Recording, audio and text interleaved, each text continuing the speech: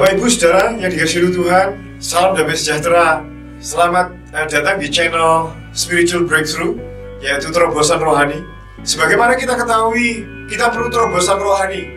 Kita perlu perubahan dalam paradigma kita sesuai dengan mindsetnya Tuhan. Saudara, seperti kita ketahui, beberapa orang yang akan saya ambil contoh adalah yang mengalami terobosan rohani. Musa mengalami terobosan rohani ketika dia umur 80 tahun. Pada waktu dia ada di padang gurun, dia melihat semak yang terbakar. Kita melihat Yesaya ketika dia mengalami najis bibir, dia disentuh oleh bara api.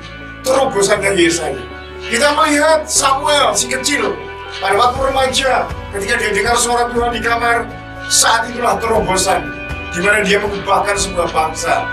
Nah, ketika Saulus menjadi Paulus, dalam perjalanan ke Damsik melihat sinar dari kemuliaan Tuhan Yesus Kristus, dia mengalami terobosan. Sejak itu hidupnya berubah. Saudaraku, saya tidak tahu kapan kita mengalami terobosan, tetapi yang kita tahu ada beberapa mengalami terobosan lewat sakit yang disembuhkan, lewat mujizat, lewat baptisan Roh Kudus, lewat perjumpaan pribadi dengan Tuhan. Apapun terobosan yang kita alami, itu adalah untuk sebuah tujuan, misinya Tuhan di muka bumi. Saudara, sekarang ini kita melihat betapa banyaknya orang-orang sakit lebih daripada tahun-tahun hari-hari sebelumnya. Tidak hanya karena COVID-19, virus corona ini, tetapi juga dampak ketakutan yang mencengkam, yang mengguncang seluruh bangsa-bangsa di muka bumi ini. Sekolah-sekolah tutup, perusahaan-perusahaan, pabrik-pabrik juga tutup, tempat wisata tutup, rumah sakit berjubel-jubel dan tidak bisa menangani semua yang kena virus ini, saudara.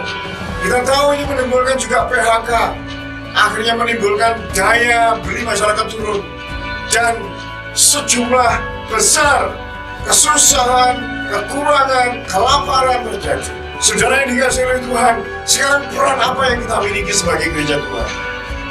Kita adalah gereja Tuhan. Gereja Tuhan bukan gedung. Gereja Tuhan bukan saja ada event-event besar, KKR, seminar-seminar. Tetapi gereja Tuhan itu adalah fasilitas. Gereja Tuhan adalah saya dan saudara. Tuhan ingin agar hidup kita menjadi terang dan garam. Kapan waktunya? Saudara, mungkinkah ini adalah waktu yang tepat, yang paling bagus bagi gereja Tuhan, bagi saudara dan saya, mengulurkan tangan kepada dunia yang terhilang, kepada mereka yang hidup dalam kegelapan, kepada mereka yang dibelenggu dosa, dibelenggu setan, iblis. Kita lawannya. Kita adalah kakinya Tuhan, kita adalah tangannya Tuhan, mulut kita adalah mulutnya Tuhan. Dan hari ini, saat-saat seperti ini, inilah yang diharap-harapkan. Kita bisa mencari terlalu banyak orang.